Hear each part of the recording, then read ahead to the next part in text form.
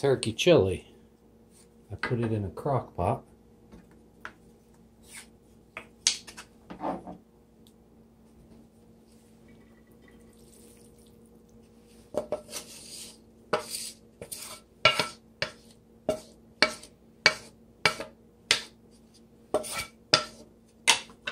It's a lot of turkey.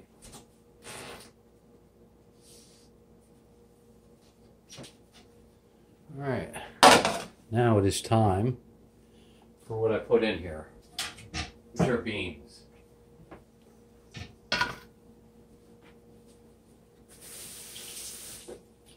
What do we have? We've got 3 cans of diced tomatoes and green chili. One thing of salsa, medium. We got some kidney beans. Some dark red kidney beans, some black beans, some small white beans, some pink beans, and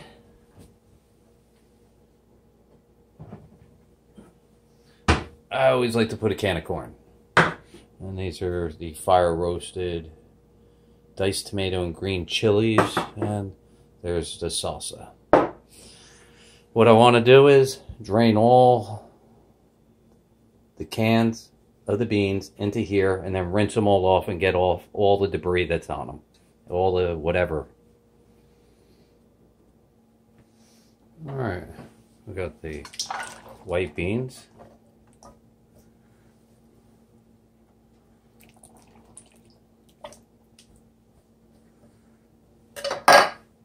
Pink beans. Black beans,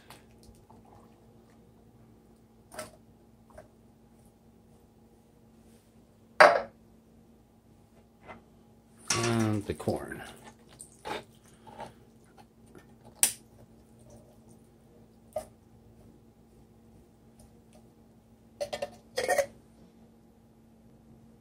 Alright, forgot 1 can of beans.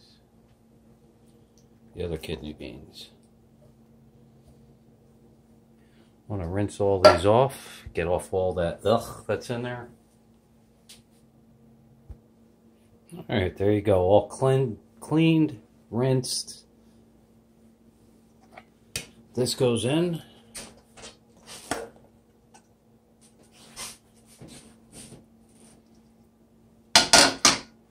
Get that out of the way.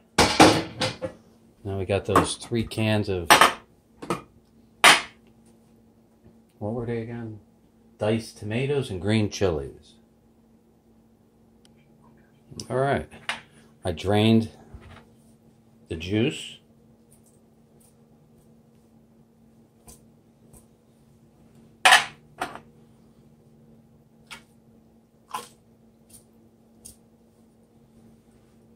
Smell good. Look good. Alright, and then I got 2 jars of this salsa. Easiest way to open a lid on a jar is that way. I'm going to pour that in there. And we are going to be full.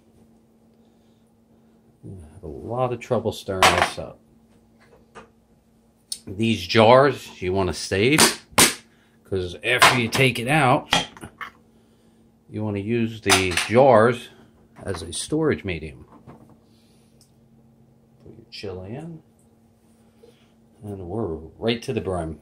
I could have left out the corn or something, but I remember the last time I did this, it was all the way to the top. Now you just want to slowly mix it. Try not to get stuff all over the place. This was the simplest chili recipe I could give you. It's delicious. I mean, as you can see, color-wise, this is blowing up. You're like, oh man, why can't I buy a can of chili that looks like this in the store? All that garbage they put into them. All right, we're going to hit pause. I'm going to stir it up, and then we're almost ready to fire that up and let it cook all night into tomorrow.